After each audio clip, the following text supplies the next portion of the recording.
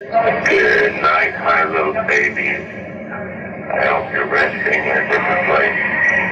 I love you. I wish that you had nothing to do with your mother. She was evil and vicious. I love you very dearly. Two young girls just expected their dad to be their dad, but instead, he was their monster. Hello, true crimerers. This is the case of John Battaglia. Viewer discretion is advised.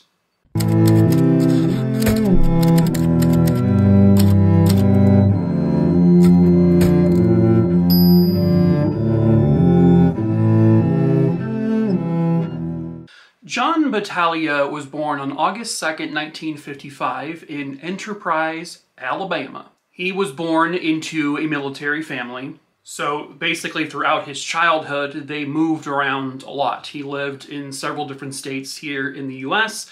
He also lived in Germany and I think a couple other places in Europe as he grew up. By the time he was in the high school age range, they would be living back in the States, and he would go to high school in two different states. So both in Oregon and then lastly in New Jersey, and he graduated from high school in New Jersey. He would then attend Fairleigh Dickinson University, which was in New Jersey, and he was going there to become an accountant. I guess that's what he wanted to do. He initially went to school for medicine, but at some point he changed his mind and said he would rather be an accountant. But then he dropped out of college by 1976, and he joined the Marines. While in the Marines, he was a sergeant. He seemed to be well respected. I think he had issues in the Marines with drugs and alcohol, but eventually he would be, I guess, honorably discharged from the Marines, from what I understand. And then he moved back to the States, where he would again try to become an accountant. At this point, his dad was living in Texas, specifically in the Dallas area, and so that's where he moved back to when he moved back to the States. And he would go to, I guess, night classes to earn his CPA. And his aspirations and his dreams came true. He became an accountant. Some point during this, in his, adult years, he would marry a woman named Michelle Getty. The two of them would have a daughter together. Her name was Christy. But John, well, he wasn't a great husband. He was very verbally abusive to Michelle. He always doted his daughter. He always took good care of her. He never yelled at her, never raised a hand to his daughter, but it could not be the same for Michelle, because he not only started off verbally abusing her, but then it turned into physical assaults. And so she was able to say, hey, I'm leaving this. I'm walking away from you. And so one day, John basically followed Michelle as she was dropping Christy off at Christy's school. And then John got out of his car. He walked up to Michelle on the school grounds and he beat the crap out of her right then and there. He just pummeled her and he severely broke her nose. Michelle then calls police. John at this point has fled, but he finds out that Michelle called the police. Obviously she did. He didn't like that, so he, I guess, found her when she was near a bus stop, and then he came up to her and he pummeled her again. He beat the shit out of her again. This one was so bad that she had to be hospitalized, and she was hospitalized for some time. She pulled through, and she was fine in the end. Physically, she recovered. And then, kind of unbelievably, so he was arrested at this point, finally. But the crazy part is he pled guilty to a misdemeanor, and he was only sentenced to 2 years probation. So he never actually went to jail or prison for beating his wife. Sometime later, in Dallas, Texas, John meets another woman. Her name is Mary Jean Pearle. The two of them hit it off. Now, according to Mary Jean, John did fill her in on his past with his ex-wife, to a degree. Apparently, he told her that there was some physical altercations. However, he never told Mary Jean that he actually hospitalized his ex-wife, and he never went more than just saying, I hit her, but it was nothing major. Basically, he lied to her about the extremes of it. And so, on April 6, 1991, John and Mary Jean got married. On January 9th, 1992, their first daughter together was born, and her name was Mary Faith. Then, a few years later, on January 17th, 1995, they had their second daughter. Her name was Liberty. I don't really have much information on the two girls because, unfortunately, they didn't live very long to really establish a life. They both attended John S. Bradfield Elementary School there in Texas. All I can really find is that the two of them were just really considered very sweet young girls. They were always like helping their friends, and they were just super friendly, very outgoing, and they were just really well behaved and just really, really good kids. John Battaglia, he loved his daughters by all accounts. Everything that's ever been said about him to a point when it came to his two girls is that he completely showered them with love. He doted upon them all the time. He gave them anything they wanted. He always pampered them and just showed so much affection towards his two girls that there was almost this, Jekyll and Hyde thing going with them, because the same could not be said for Mary Jean, his wife, second wife. It started off with verbal altercations with John towards Mary Jean, and then it slowly became physical. He would kind of, hit her, he would slap her, he would grab her, say horrible things to her and about her. He would talk crap about her to her friends behind her back, just say awful things about her, untrue things. Slowly but surely, it just got worse and worse. So by January of 1999, Mary Jean Pearle finally decided, I'm pulling the plug on this marriage, we're done, and so she filed for divorce. John Battaglia really hated Mary Jean. I mean, really hated her at this point. He put like an answering machine in the girls' room at the home that he shared with Mary Jean until they separated. And they lived in a really nice house, this really beautiful, big, spacious home. And a lot of that was because, Mary Jean, she owned I think an antique shop, and she was very successful at it. John obviously brought in money with his accounting work. And, they had a really nice house together. But he put an answering machine with a phone in the girls' room. And so that after they separated, he would call and leave messages for the girls. Typically very friendly, fatherly type messages for them. It was then Christmas morning, I believe in 2000, that John Battaglia went to Mary Jean's home with his daughter from the first marriage, Christy, and they were there to pick up the two girls so they could go to, I guess, a Sunday service, something like that, just for the holiday. One thing led to another, where in front of all three of his girls, John began to just punch and punch and punch Mary Jean, really assaulted her badly. On Christmas Day, in front of his three children. They said that he pulled her hair so hard that he kicked her while she was on the ground, and she was crying and screaming for him to stop. Mary Jean was bloodied, she was bruised horribly, and after he took off with all the kids, she called 911, and John was arrested, and he was convicted this time. But again, he was allowed to plead guilty to a misdemeanor assault charge and got 2 more years probation. Not a day in prison.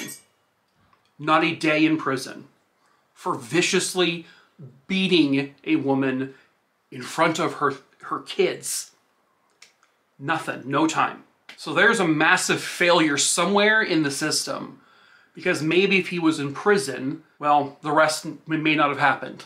After that Christmas, so I guess now it's the following, the Easter that followed that Christmas, John Battaglia found out that Mary Jean had given his daughter Christy a $50 gift card for Easter as a gift, because she knew Christy because, you know, John and Mary Jean were married for quite some time. And so she had this motherly kind of approach with her, and so she was just buying her an Easter gift. Well, John, he really, really hated that. So he then called the answering machine in the girls' room at Mary Jean's house, and he left a voicemail. Hey, thanks for your help, okay? The entire message, he said, was, Mary Jean, the next time you give my daughter $50, why don't you tell her how you screwed her out of a college fund? You pig. How does that feel, pig? And that brings us to May 2nd, 2001. John still had visitation rights with the girls. That was still arranged, and for a while it was working fine. On May 2nd, 2001, John, that was his night to have the girls, and he said the plan was to take them out to dinner. So, Mary Jean, they would meet at this like parking lot, typically, to like exchange the kids, because he wasn't allowed on their property. This particular day, Mary Jean said John was running late, which felt very unusual because he was never late for this kind of thing.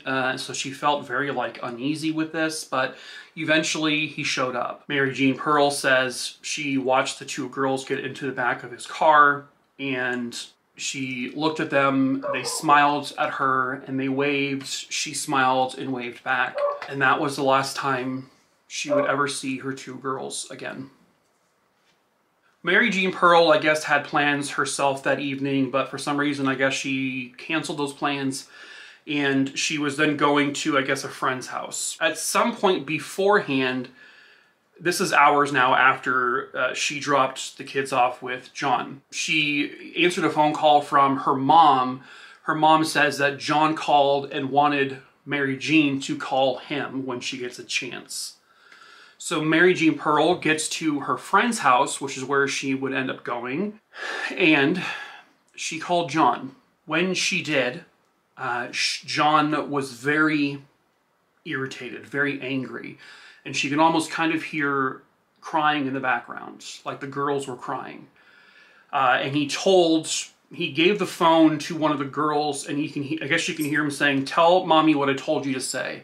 So this next clip is Mary Jean recounting that conversation, brief conversation, while later on at a later date in court. I said, "Hi. Hi, John. My mom called and said that the kids want to ask me something." And he said, "Girls?" And Faith goes, "Mommy, why do you want Daddy to have to go to jail?" I go, "John, don't do this." And then I hear Faith going, "No, Daddy, please, Daddy, don't do it. Daddy, please don't do it." And I hear him yell, "Merry Christmas!" So Faith had asked her mom, "Why do you want Daddy to go to jail?" And then Mary Jean says she hears, "No, Daddy, no, no, no, Daddy, please, no." And then bang, bang, bang, gunshots. Then I guess the other daughter said, "Daddy, please don't do it, Daddy, please." And then bang, bang, bang, more gunshots. John Battaglia had shot and killed both of his daughters. Faith was shot 3 times. Liberty was shot 5 times. John gets back on the phone to an absolutely hysterical Mary Jean, and he just says to her, "Merry Christmas," with regards to when he beat her on Christmas. Mary Jean hangs up the phone and calls 911 immediately. Okay, ma'am, I understand. So she tells the operator that basically she thinks her ex-husband just killed her 2 daughters while she was on the phone with them. Apparently, because John had found out that Mary Jean Pearle went back to police to let them know that he broke his parole, that apparently made him really, really mad. Like, it pissed him off. So he did this. Allegedly, after he shot and killed both his daughters, he just calmly went to a bar, had a few drinks, where he then picked up the phone at the bar and he called his daughters' phones with the answering machine in their bedroom. And this is the message that he left for them. Good night, my little babies. I hope you're resting in a different place. I love you. I wish that you had nothing to do with your mother. She was evil and vicious and stupid. I love you very dearly. So in case you couldn't understand it or whatever, what he said to them was, "Hi girls, I just want to tell you how very, very brave you are, and I hope you are resting in a better place now. I wish you had nothing to do with your mother. She's evil and vicious and stupid." He then leaves the bar and he goes to a tattoo parlor that's in the area, and he gets 2 tattoos on his arm, 2 roses that he got in memory of his 2 daughters. The 2 daughters that he had just shot and killed while their mother listened. Basically, police had found out where John was, and they got to him. He was very belligerent, very violent and angry with police. He started throwing blows at them, and they punched him back, and they gave him a pretty gnarly black eye. Good. I wish it was worse, but it is what it is. And then he was put in handcuffs and arrested. John Battaglia had this really creepy, evil demeanor about him every chance he was in court, and if Mary Jean was there with regards to this, because he's now charged with both counts of murder, and that these are capital murder charges, so they are now going to be seeking the death penalty for this man. But I guess in court, he would always like smirk at Mary Jean. He would give her like little silly looks just to really dig it in more what he had done. Why did he do it? Why did he kill his 2 daughters, the 2 girls, his children that he always pampered, loved, and was nothing but a wonderful father to? He has never really answered that question. Not truly. The thought process is he did it as revenge towards Mary Jean, that the worst possible thing he could do to her is to take away her 2 daughters, the 2 loves of her life. Instead of inflicting any physical harm on Mary Jean, he did it to the 2 girls, 2 innocent children. Liberty was just 6 years old. Mary Jean was 9 years old. John didn't let his 2 girls really experience life. He took a future away from both of them. He took everything away from them. He took the love and the joy and the happiness that they provided to Mary Jean and everyone in their family. He just stole that, just took it away for some sick, perverted revenge. Because he was an angry little man, he just killed his 2 daughters. So John Battaglia goes on trial. And again, he's basically an asshole the entire time. And his defense really didn't have a defense. There was no, like, insanity defense because he very clearly knew what he was doing. He calculated all of this, everything. This was the work of someone who was in their right mind, so to speak, not someone who was not in control of themselves. The jury deliberated for 19 minutes. That's one of the shortest I've ever heard in my life. They came back and said, guilty, and they sentenced him to death. And that was on April 30th, 2002. He would appeal his conviction because basically anyone who gets the death penalty is always appealing their convictions. But after like a couple of years, he kind of came out and said that he thinks, I don't know why, I don't know what his reasoning or what the point of this was, but he would say like that he was convicted by demons. Actual demons, I guess. I don't know.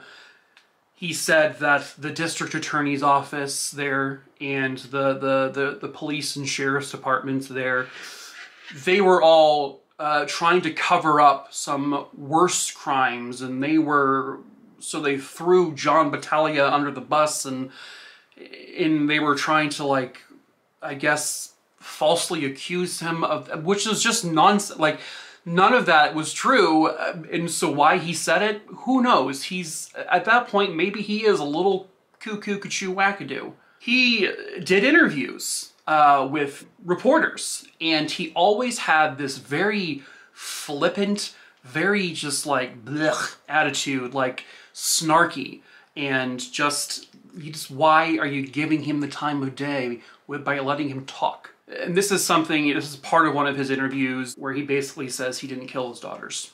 Not really. And my piece just turned on me like you wouldn't believe. And she ruined my life, she ruined my daughter's life, and she ruined my daughter Christy's life. Why become violent with your daughters and not your wife if your wife is the one you ran? I don't know. That's not the situation that I understand. Okay. I mean, do you feel like you were killing them to get back at your I don't feel like I killed. You what? I don't feel like I killed. I'm Do you worried grieve about for where they them? are now. Why would I worry about where they are now? Where do you think they are? Where we all are. We're all here, all gone at the same time. I'm not worried about it. Nobody. So people think what all that meant was that he didn't really kill his daughters, he just sent them to a better place because they were no longer with their mother. This guy is just a genuine evil son of a bitch. He is pure evil. He's vile. He continued to appeal and appeal, hoping for what? I don't know.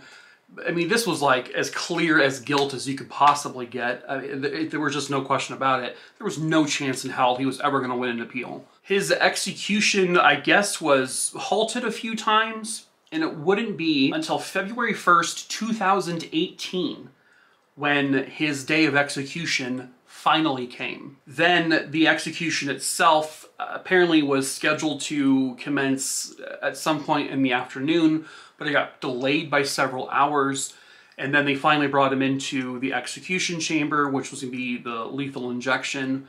He was put on the table, and I guess he looked out the window because there's people who were viewing, and I guess there was a lot of people there, including Mary Jean Pearle. She was there to watch this man and lose his life.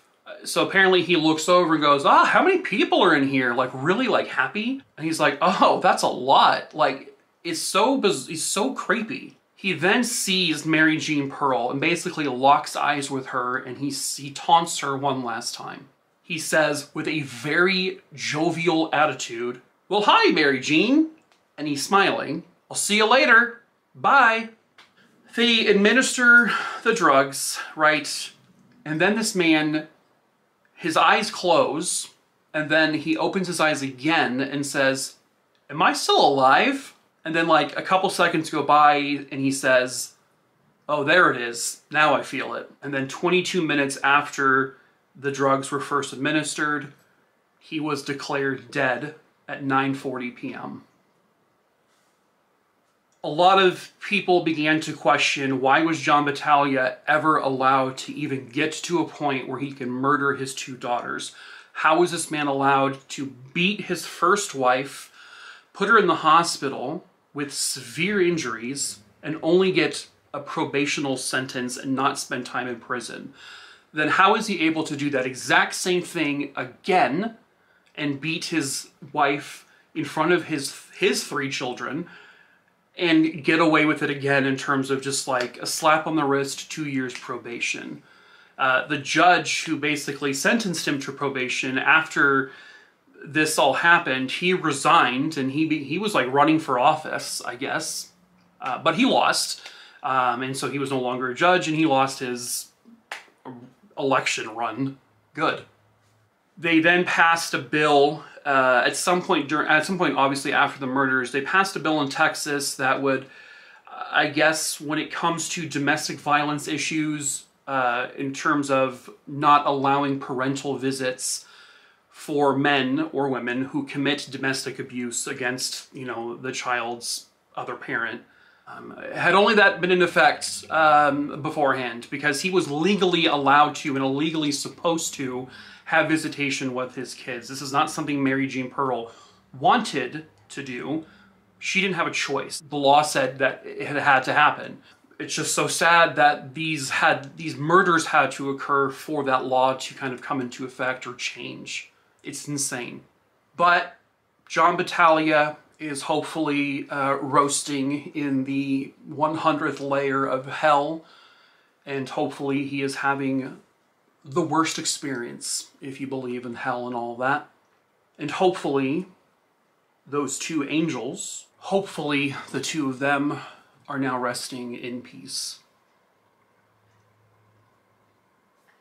But that is it for this case. I hope you found it interesting.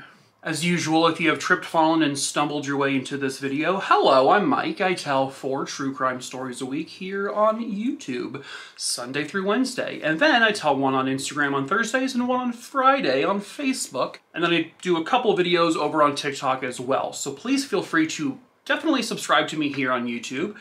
Give the video a like so it pushes it out to the YouTube world. And then follow me on all the other platforms if you so choose. The links to all of those are down below in the description in my link tree. Pretty easy, just click on them and you can go there.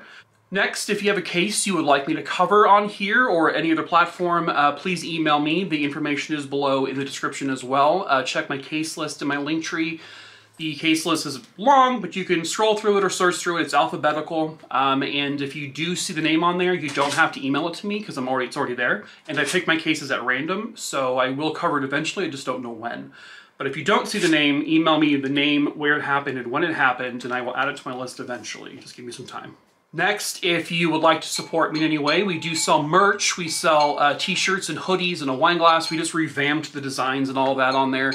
There's even a Cuckoo Kachoo Wackadoo shirt now, which is pretty cool. So feel free to check that out. We ship internationally all over the world.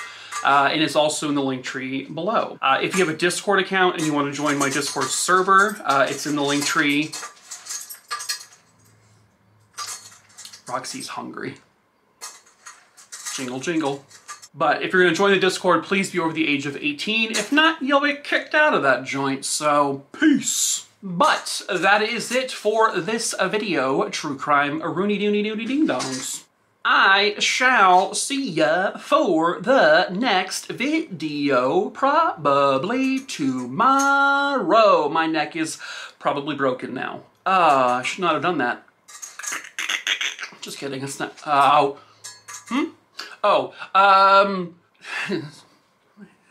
I never know how to say goodbye.